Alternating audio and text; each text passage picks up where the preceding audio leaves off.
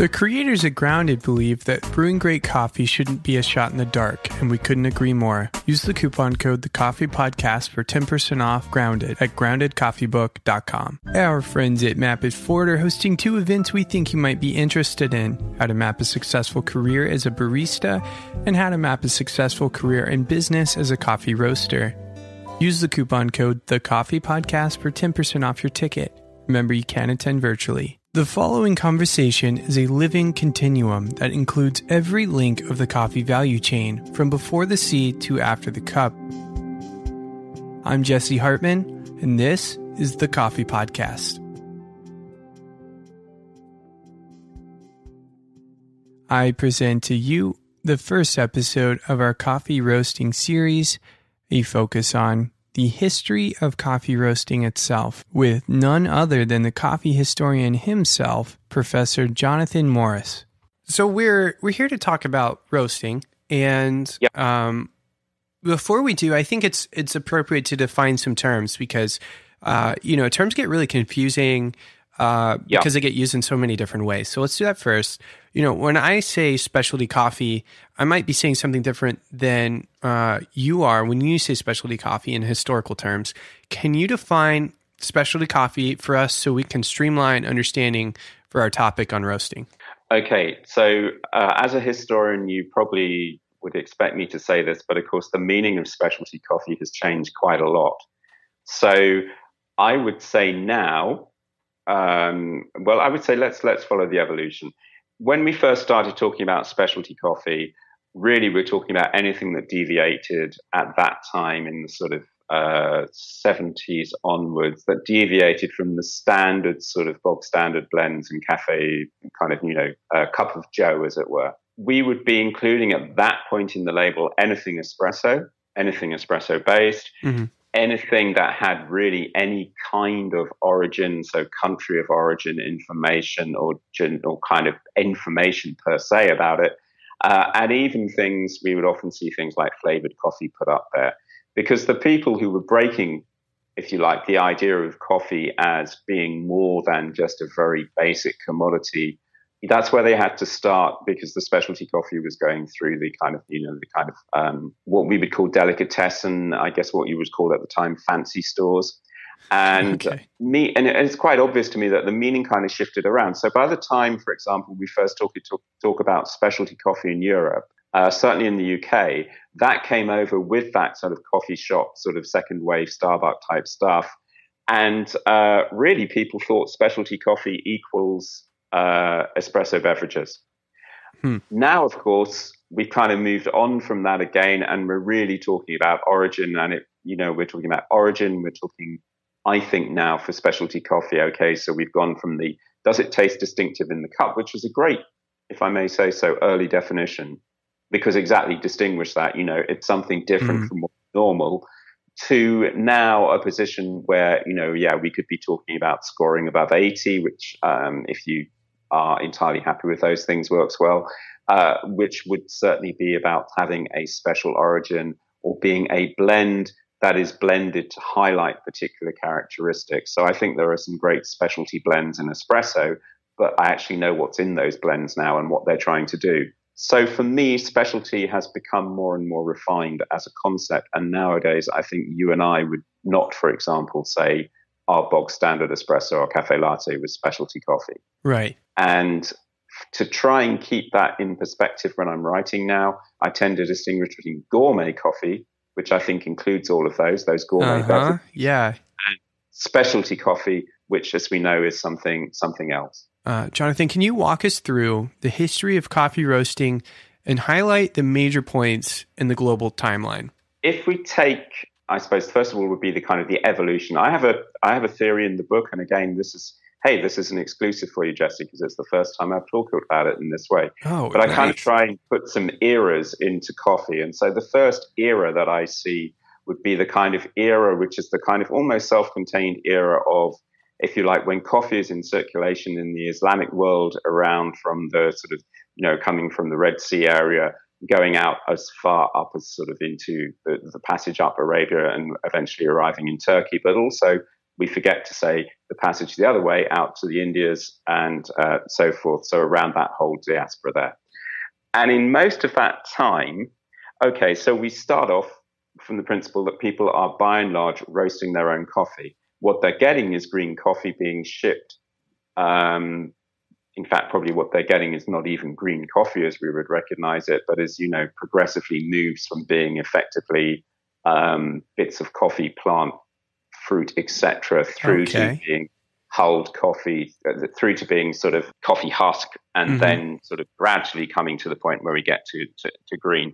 But in terms of the roasting, most of that's being done really on some kind of pan over a fire. And it gradually develops, because if we think about Arabian coffee, which is the first coffee that we really know about in terms of coffee, as opposed to what may have been going on in Ethiopia, then there it's very much sort of lightly roasted, toasted might be a better way of putting it. So it's into the pan, quick toast, and then ground and used in the coffee pot. And that's really why if you kind of look at Arabian style coffee, it's still, very light, very sort of lightish brown, almost translucent in color. And so it's, that's our kind of early roasting.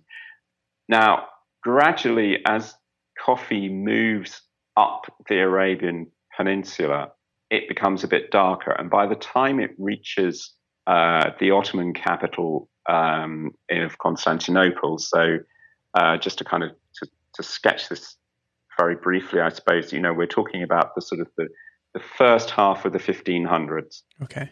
And by that point, it's clear that by the time we get to Turkey, they're roasting coffee. So they're no longer, just toasting it, but really roasting it, blackening it, basically. So there's this whole thing, it's often quoted, this poem about, coffee is the kind of, let's see if I can get it right. Effectively, it's described as the kind of the Negro beverage of love. And it's sort of, that darkness. And again, if you think about what we see with even with Turkish coffee today, again, that very heavy roast. So what we're doing is really, as you know, as a principle of roasting, the principle moves from tasting the beans to tasting the roast. And certainly with that period, probably we're talking about tasting the roast. So we're now roasting, still using the pan, but really roasting in that pan rather than just toasting in the pan. So blackening the beans, making them well black before we then crush them. Gotcha. And we even see in some of like the palaces of the sort of the rulers of Turkey and the sort of the wealthy, you would see an almost dedicated fireplace. So a place with quite an elevated, so there's plenty of room in which coffee, specifically the coffee roasting, would be done. So some of those sort of famous palaces will actually have kind of a whole room, which would have been an entertaining room, but at the center of it is quite a large sort of fireplace with a lot of setting back into it, so that this would be where the coffee was roasted and then the various sort of steps. I see. So it sounds like it was like a delicacy, like a luxury. Sort of experience. Very much so. Undoubtedly, that was a luxury, and one of the things that goes throughout coffee's history really is that people who can have coffee and afford it as a luxury are very upset when people who are slightly less well off start using coffee or accessing it. And so one of the things that we notice about coffee is sort of there throughout, I would say, all the studies that I do, there's always people lamenting that people who aren't really capable of appreciating coffee are somehow getting hold of it. Interesting. Okay. And in fact, in truth, they're probably not. They're getting hold of various sort of admixes of coffee. But it's kind of interesting that we have this sort of double-sided face of coffee in one sense. It's a very democratic drink, and there's a lot of democratic culture around it, and yet people are very keen to keep it in the sort of the right circles, for want of a better word. Interesting. Huh. Coffee, as we know, goes into Europe really from the first sort of recording of coffee is in Italy in sort of 1575. So let's say the early 1600s, and then sort of coffee houses really starting about the 1650s. And again, at that point, the roasting there is still being done on site usually. Occasionally, though, we are beginning to see now roasted coffee powder being sold by sort of kind of peddlers, people in markets and so forth. So you know what that coffee would have tasted like, I suspect very bad. Right. But we're sort of seeing those sort of, the first sort of steps of sometimes of actually giving people pre-roasted coffee. However, again, I'd say that, the majority of it is still coffee that is actually roasted on or close to the point of consumption. And that goes on with the development to some extent of more sophisticated roasting devices for the home in the 18th century, which also then begins to be sort of taken up. So things like closing, as it were, sort of instead of just having an open pan, having a closed pan, having a paddle within that pan. So you kind of turn a handle that will paddle the beans around as you're trying to roast them. Okay. So you can see that this is all, we're driving towards the idea of trying to get greater uniformity, in the roast. Mm-hmm. In the 19th century is when I guess this technology, as I see it, begins to take off. And there are sort of two things. First of all, it's again at the household level still, but we're getting more sophisticated. So as, again, coffee actually spreads a little bit further down the households, so we're seeing coffee sort of roasters that are a little bit with rotational roasters. And, then we get the sort of the flange inside the roaster. So so we're sort of still turning it by hand, but we've got flanges. So we're really making the beans go round now. We're beginning to have perhaps a sort of a proper heat source under the roaster rather than putting whatever we're using to roast on a fire. So we're doing that in home roasting, and also street roasting, which is quite common, is really where we're at until towards the end of the 19th century. And then things really begin to take off, because effectively what you get at that time is the start of companies making machinery for roasting. Okay. And of making machinery, therefore, that creates the possibility also or the possibilities beginning to exist of doing a coffee business rather than up to that time what has existed, which is doing a grocery business which sells a bit of coffee. What else is happening on a global scale to even make this possible for these manufacturer companies to start building coffee machinery? It's got to be a major steps in human history, right? Yeah. Okay. So, I mean, I think there's there are some big picture technology things there where we're getting more into machine technology and more into, if you like, thinking industrially. I see. And the big thing from coffee perspective is, of course, that from mid-century onwards, we're getting a lot more coffee on the market. Specifically from mid-19th century, so from the 1850s, the rise of Brazil. And the rise of Brazil is symbiotically linked, if you like, to the rise of the US as a consumer market. So as the US goes through that big explosion of population in the later 19th century, the immigrants arriving from Europe and so forth, so Brazil is basically able to expand its coffee production and ship more coffee into the US. I see. So what really drives, so I was talking about sort of stages of coffee. So for me, the first era is that Islamic era. The second era is a kind of European colonial era. And then you have this third era, and that's the kind of industrial era that opens up with the US and Brazil coming to those dominant positions and really driving the development of the coffee industry. I see. And hence the development of this more manufactured roasting, taking it away from the home. Yeah, exactly right. And that starts in, so it's important to say, that starts really in the cities in America, but also with the ability to then begin to look at the sort of the stage that goes on that, which is, of course, packaging your coffee. Right? Because to have a roasting company of any size, to be able to do roasting as a business, you need to be able to package your coffee, and you need to You need to then have a kind of, a sense of a sufficient market and a way into that market to do it. So if we think about the first big coffee roasting firms, so Arbuckle's would be probably the first one would think of, to some extent followed by sort of early Folgers. What these guys are doing is packaging their coffee. So Arbuckle's produces sort of coffee packs where, the beans are sort of sealed, are roasted and sealed in really a sort of a paper package, but then that is supposedly guaranteed. It's kind of a lined paper package that is supposedly therefore guaranteed to keep the product fresh for a certain length of time. Mm-hmm. And they supply that most famously with Arbuckles and Ariosa start supplying that to particularly the far west, actually. So people both trekking to the west, but also to sort of people out in the west, so that it's becomes the kind of coffee that you can then buy and take to your homestead. Because previously, what you do is buy a bulk of green coffee and take it out to your homestead. Yeah, so interesting to me. I could tell you a little bit about also then those first machines, because Arbuckles are interesting. Arbuckle goes into business in 1861, really gets into coffee and starts its places in Pennsylvania, and then expands quite rapidly, particularly into New York.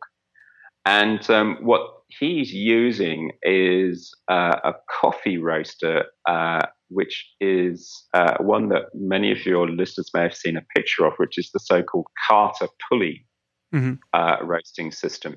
And this is the one where you kind of sort of put the whole lot inside a brick kiln, and then it's kind of like a big long tube, which obviously then it's kind of revolved in the thing. You then pull out through pulleys this big sort of tube, turn it on its side, so you then pretty much empty it onto the floor.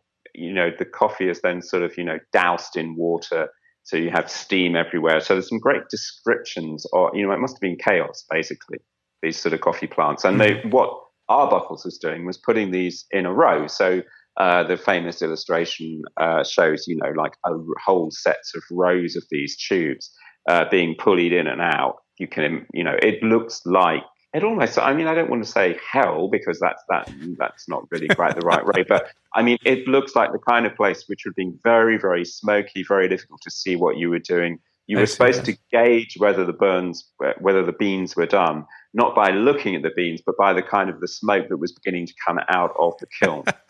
Yeah. Right. So it's that sort of kind of early scene. Followed then the famous name of Jabez Burns, and Ukas, he's the go-to man on coffee. Always thinks that says that Jabez Burns is roasters, which were effectively ones where you could self unload them. In other words, that you could kind of discharge from the front of the roaster into a cooling tray. That these were the big breakthrough, because the Burns things were much more. They were much more user-friendly, for want of a better word. And also because of the way that they were set, they were much quicker filled and unfilled, so you could actually roast more quickly and effectively on those. So sort of Burns' great contribution is to do that. I see. That's our sort of late 19th century. And the other thing to say about that, of course, is that Arbuckles in particular are glazing their beans. So what they're doing, lots of sort of tips throughout the 19th century as to how do you get the grounds to settle in your coffee. Yeah. So because if you make your coffee in the way that most people were, which was sort of basically, just boiling the water direct with the coffee, or even, some kind of immersion thing in a plunge pot, you would basically, the problem is, how do you get the grounds to the bottom? How do you make the coffee? How do you separate the coffee from the grounds? And one of the sort of the pet tricks for that is to use egg. The other is to use isinglass, which is a sort of a fish product. But egg was one of the things that was seen to be effective. So actually, Arbuckles were glazing their coffee with egg. With egg. And Well, with kind of an egg, yeah, kind of not pure egg, but with some kind of glaze, which contains sort of that kind of product. We are talking about like eggs from a chicken, right? We're talking about eggs from a chicken, and we don't entirely know. Of course, all of these things are sort of protected, but that the idea was that this glaze would therefore help you settle the grounds, and also, quote, it would stop. And this sounds very weird to anybody who's go back to our conversation about specialty, you freak when you hear this, but it was like, to stop the pores of the coffee beans, basically, from extracting, sort of being exposed. Yeah, exactly. Or from degassing for that matter. So let's say it would have tasted pretty weird, but we know that glazing in its various forms goes on for a long time. And it goes back to that point I was making about tasting the roast. Yeah, that in many ways, these first industrial products are about tasting the roast, and it's the roast that tastes, that is the taste that you get, rather than really. So you have a generic coffee taste, but you distinguish one from another by the roast taste, and that obviously disguises a multiplicity of faults really in the coffee itself. So you can you can use basic commodity coffee because that's not actually, in a sense, the taste you're ultimately selling. The roast is the taste you sell. Right, because it's being masked by like egg. Yeah, exactly. It's being masked by all kinds of things. But I mean, that goes on for a long time. So if you think about one of the things, just to kind of be a little bit more global here, so you think about Spanish coffee, torrefacto. Yeah. Same principle. You're kind of glazing with a bit of honey and a bit of sugar and so forth. Or chicory coffee or things like... Yeah. Exactly. Yeah. You're developing those distinctive tastes at the point of production rather than at the point of cultivation, and through the roast taste rather than the bringing out of the flavor of the bean. So there's a lot changing over history. It's not just the way that you're roasting; it's the philosophy behind the coffee itself. Yeah, exactly. So yeah, and the philosophy of what are people drinking? What are they perceiving? Right. As the end product. Yeah. Next point would be probably to say that the first half of the 20th century, or really the mid, through to the mid 20th century, this is when most of the bigger roasters emerge, certainly in Europe as well as the States. So, I mean, the States sees various moments. I would just say, you get the whole sort of thing with the seal, with the canning. So Chase and Sanborn seal coffee is the sort of the first real canned coffee, in the sense that they're putting it in a can and sealing it. And then we get Hills, who are actually kind of doing the first kind of vacuum packing of those cans. In Europe, what interests me is that so many of the big businesses that we know today, Lavazza, Julius Meinhill, Paulig, so that's, Lavazza of Italy, Meinl in Austria, Paulig in Finland. They all start really as kind of grocery plus businesses in the late 19th century. Okay. And they go through these stages of having been quite often usually a grocery with a bit of coffee roasting, to selling coffee as a primary product to other groceries, to becoming places that sell their own branded coffee. So we see that kind of, it's a gradual switch. And again, that relates a lot to the kind of technology that we see. The big roaster, I suppose, big roasting firm in Europe is Probat. Right. They're having their 150th birthday this year. So they are. That's absolutely right. Although their original name, when Probat, or they're people who started Probat, they start by developing basically what we would call shop roasters. Yeah. So things that you would roast within your shop for your customers primarily, or to sort of already have ready roasted coffee to give your customers. Gradually, the capacity of those things gets bigger. We see the development of the ball roaster, and it begins to become possible as we also have the development, and this is the thing, of the market, the urban market, to make your living out of roasting coffee. And from that point, you're supplying still unbranded but roasted coffee to local groceries. Right. Then you begin to brand it. Yeah. Right. It begins to be made by a roaster or so forth. So somewhere like Meinl So I think Julius Meinl sets up in the Austrian Empire in the latter 19th century. And I think they sort of start roasting as a business in about the 1890s. And by the 1920s, they're just like huge, Right. Sort of dominant roaster across the whole of the Austrian Empire. That's amazing. And it's a sort of a similar but much later process in Italy. So, the original Mr. Lavazza opens his business in Turin, and it's basically a grocery store, again, around the 1890s. And, the family becomes a sort of a family firm, but it really takes off in the 1960s when they basically start using the advent of television and so forth and indeed just the advent of communications to begin building a presence for their coffee around the country. Until that point, pretty much everywhere is a kind of a region, at best, a regional coffee roaster. I see. So the sort of marketing really brought people's eyes towards, in this case, Lavazza's brand. Interesting. Yeah, exactly so. Yeah, and creates, across these territories, kind of almost little bits of taste that become sort of part of, what does Italian coffee taste like? What does German coffee taste like? What does Scandinavian coffee taste like? Becomes kind of a bit reified in this era, if you see what I mean. In other words, it becomes instituted. I see. That these are the ways that coffee tastes. I see, because, in a cafe setting, you might have somebody come in and say, I like an Italian espresso. And, these things have to be defined over time. And like you just said, like, that's kind of how it happened over time. Yeah. It's actually the other way around. It's people come in saying, I want a coffee. And what do they mean by that coffee? Becomes differentiated. Yeah. Yeah. You don't go into, you go into your local cafe or whatever and just say, I want a coffee. Well, what's the coffee that you get? Increasingly, that coffee becomes a particular flavor. And again, when that becomes more and more marketed to home, and again, the home market takes off post the 1950s, really, I would say, in Europe in particular, then, the big roasters are able to almost play on that to ensure their position. Our coffee becomes the representative of what German coffee tastes like, what Scandinavian coffee tastes like. I see. You with me?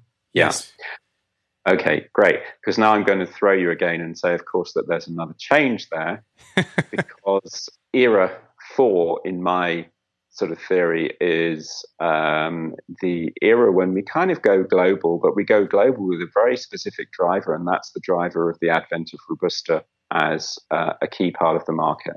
And okay. Robusta comes in really, we know Robusta is sort of planted from the end of the 19th century, but really it becomes critical around that immediate post, sort of around the 50s, really. And a lot of that Robusta finds its way particularly into certain blends. So France, for example, would be a good example of a place where, Robusta became really very dominant. Because a lot of it comes from those countries that have been under French rule and become independent and develop their coffee industries as a way of developing their economies. So right. Ivory Coast, Côte d'Ivoire would be a good example. So, of course, to roast that kind of, Robusta coffee, again, we roast pretty dark, yeah? Because we know that roasting Robusta coffee higher and darker creates those sort of effects of caramelization that make that more palatable, particularly at a commodity level. So again, we kind of begin to change a little bit what we're roasting and the flavors we're targeting in order to deal with the kind of coffee that's available. In a way, French roast becomes even more French roast at that point. Do you see what I mean? I do. Yeah.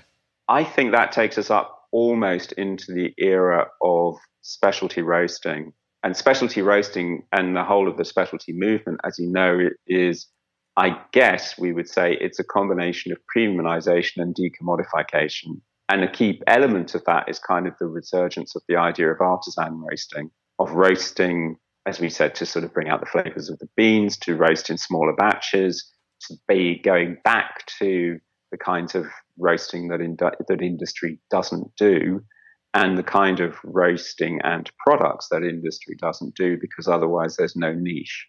because there's a huge Mm-hmm. problem, obviously, if sort of a small to medium sized business. If you're doing the same kind of coffee as everybody else, then you're really not that, there's nothing distinctive for you. So why Mm-hmm. would you survive?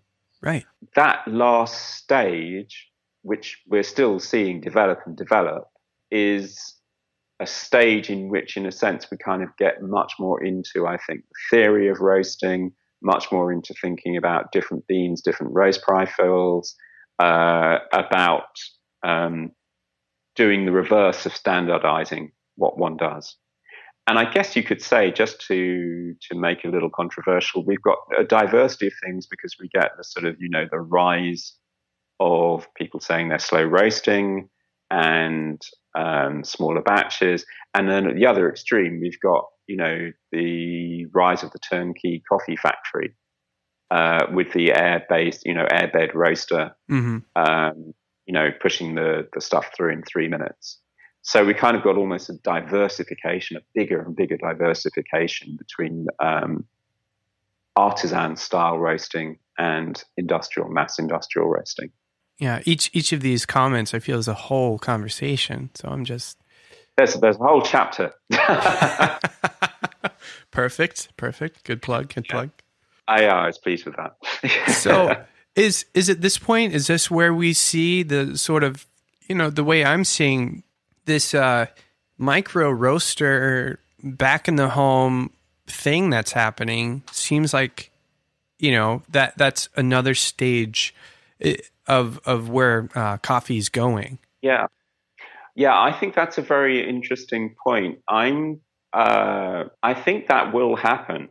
I'm not sure if that's necessarily the best thing to happen from the point of view of specialty, because although in one sense, I'm guessing a little bit of the way that I feel at the moment is, part of the key of specialty is actually you're trusting your coffee to someone who's taking a lot of care and putting a lot of expertise in it. Mm-hmm.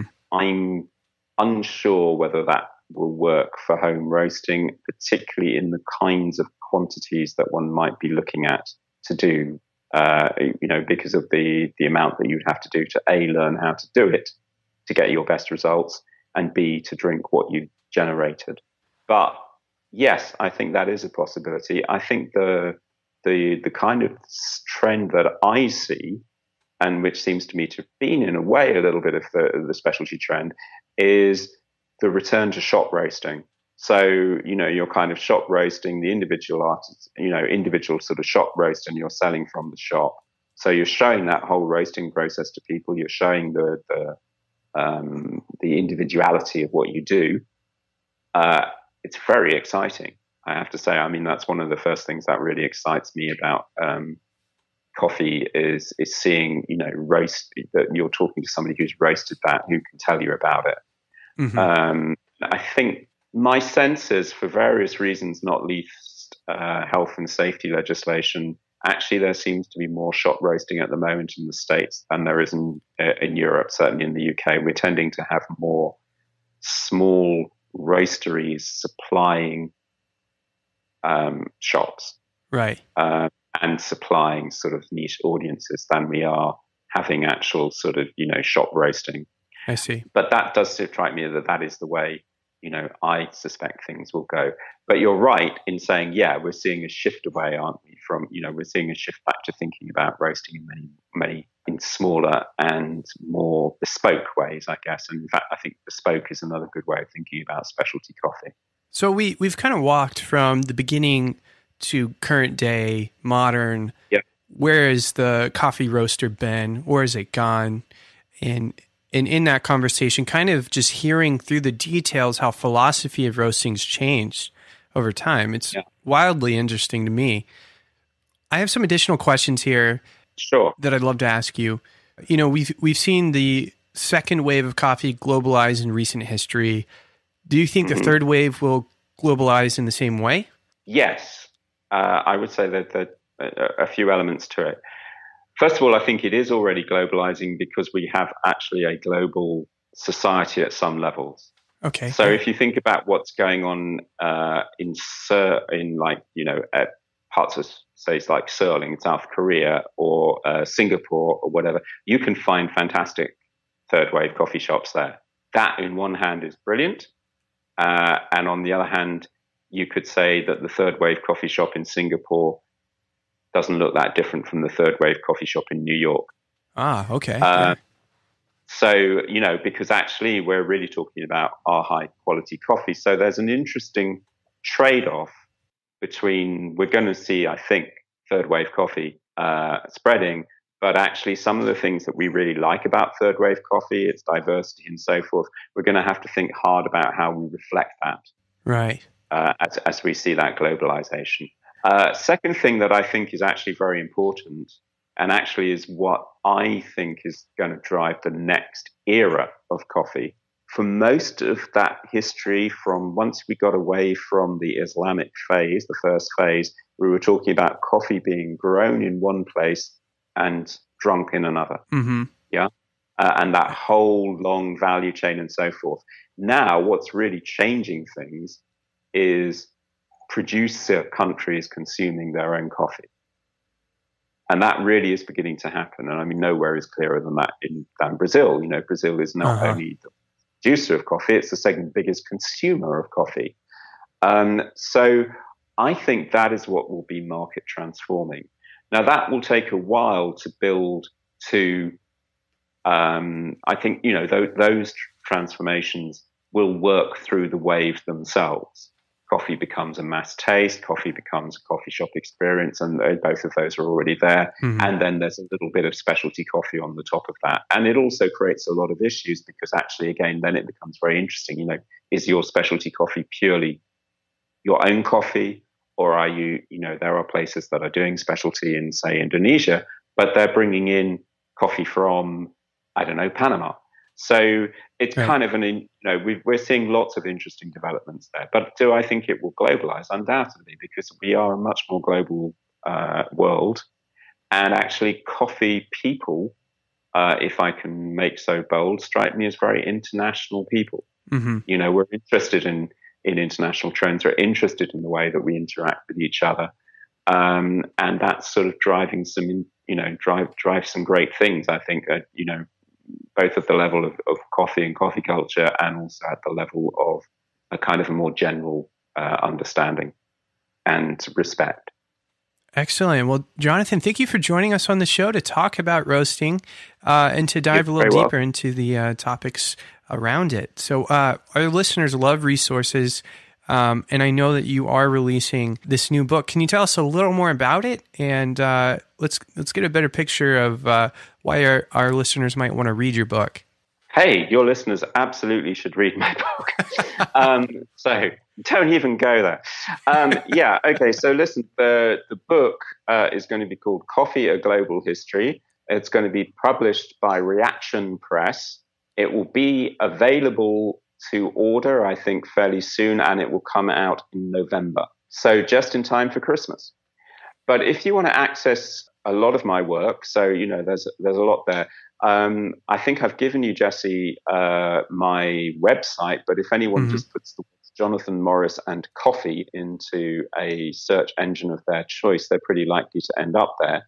And there I've got a lot of resources already, including some vouchers for getting, as I said, at discount, the Coffee, the Comprehensive Guide to the Bean Beverage and the Industry, whether you're from Europe or the US or wherever. So please come have a look at my site as well. Well, we hope you enjoyed that conversation as much as we did. You can find a link to Professor Morris's books in the episode bio notes and also on our website at thecoffeepodcast.org. Just remember, if you ever have a bad cup of coffee, it's never as bad as a cup of coffee made of grounds that are soaked in egg. The Coffee Podcast is produced by me, Jesse Hartman. Music is by Michael Parallax. You can find his music at michaelparallax.com. Thanks for tuning in, and until next time, happy brewing.